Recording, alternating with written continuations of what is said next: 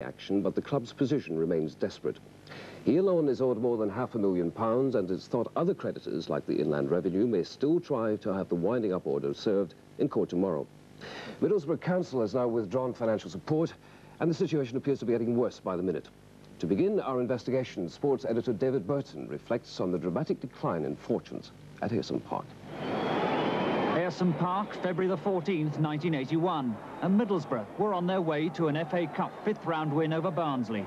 The crowd of 37,557 was the biggest of the day, and the Boro, with one of the most talented squads in the First Division, was surely going places. But 15 months later, Middlesbrough were relegated. Their young stars sacrificed for the fool's gold of the transfer market, and overpriced, inferior replacements brought in.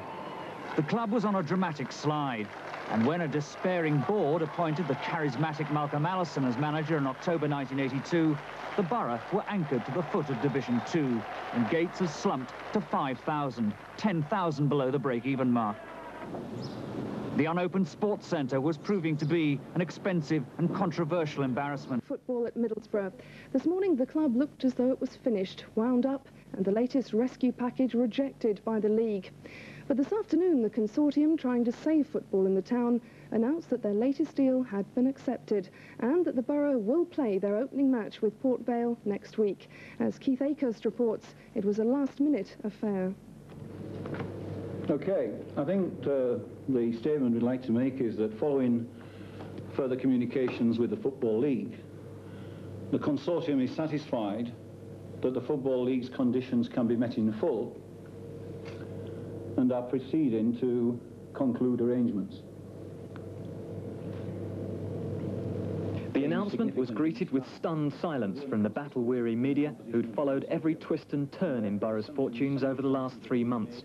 But even in their hour of triumph, the consortium, who've been so reluctant to talk in the past, found it difficult to speak freely and openly. They had to admit they'd done it by the skin of their teeth. If you'd asked me last night, I would have said the chances of Middlesbrough surviving were almost nil. And that was the real situation.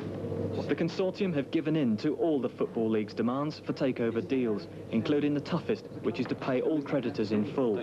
The Boro owed £2 million, and the league also insisted on the consortium putting up an extra £350,000 to work with. It's understood the league had told the consortium privately that they had until noon today to come up with an acceptable package, or they'd sanction transfer deals for the players. At least one was to have had talks with a new club tomorrow. But the news has come as a relief to manager Bruce Rioch, who was praised by the consortium for keeping the squad together. It's been a traumatic week for everyone at the club. Obviously, we've had to cope with professional footballers, and we've had to do it the professional way. Obviously, the last week has been an absolute nightmare. Not just for myself, but for the players. We didn't know where we were coming or going, and hopefully now